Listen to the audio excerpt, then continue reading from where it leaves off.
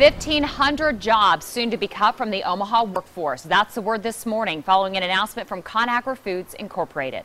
Thanks for joining us. I'm Mallory Maddox. And I'm Joe Chiodo. Happening locally live at 5 tonight. We are learning more about ConAgra's major corporate shakeup. It is moving its headquarters now from Omaha to Chicago. And here's a look at some of the numbers in today's announcement. 1,500 jobs are cut. 30% of the company's global office-based workforce, most of them right here in Omaha. And according to ConAgra, well, this decision, it should result in, get this, about $200 million in cost savings. That's in addition to approximately $150 million in cost cuts that'll happen over the last 2 years. And we're told the company will still maintain a significant presence in the Omaha area, roughly 1,200 workers with key administrative and management functions still downtown.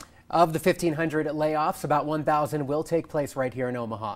The big question on pretty much everyone's mind, what are those hundreds of workers going to end up doing? Will Omaha even be able to absorb such job losses? Our Matthew Smith has been tracking the story. Matt, there are a number of directions that people can look.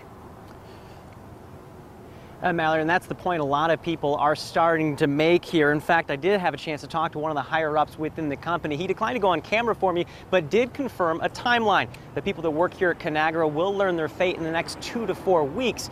And for those who work with unemployed people here in Omaha, or even for that matter, people that are underemployed, they have some advice tonight. Don't wait. You gotta do the footwork, definitely. Tammy Wright is in her element. Good afternoon, Charles Drew Homeless Clinic. This is Tammy. How may I help you? Working here at Charles Drew isn't a chance event. She landed the work through Goodwill's Work Ops program. It helped me with resumes. It helped me know where I was in terms of interviewing skills. And I noticed that I wasn't that far off.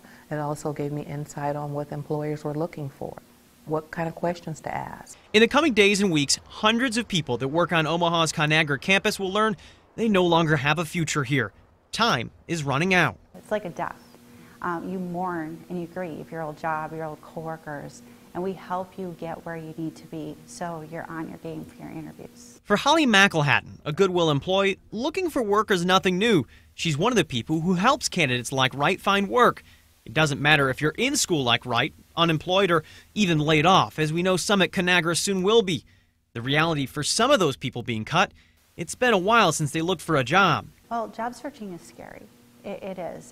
Every employer is asking for different qualifications, different education requirements, or even what they like resumes to look like. Applying online could even be a foreign concept, but Wright, who's finding a new path herself, says this is no time to panic. Don't give up. You know, it's tough, but don't give up. Just keep doing what you're supposed to do. With photographer Mike Plews, I'm Matthew Smith, WOWT 6 News. And the most important piece of advice from people that Matt talked with, well, don't wait to begin your job search. We're told there are employers out there that need employees right now. Now, along with the 1,200 employees that